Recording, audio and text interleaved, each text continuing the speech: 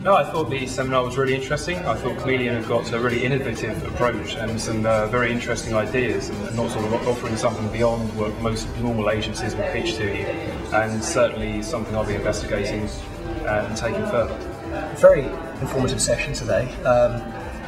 With the amount of stakeholders, a diverse group of stakeholders that we've got at a university, it's very easy to bury your head in the projects that you're doing on that particular day, and it's hard to lift your head up, step outside of it really, and look at all the other institutions are doing, not just the higher education institutions, but others that have a similar approach.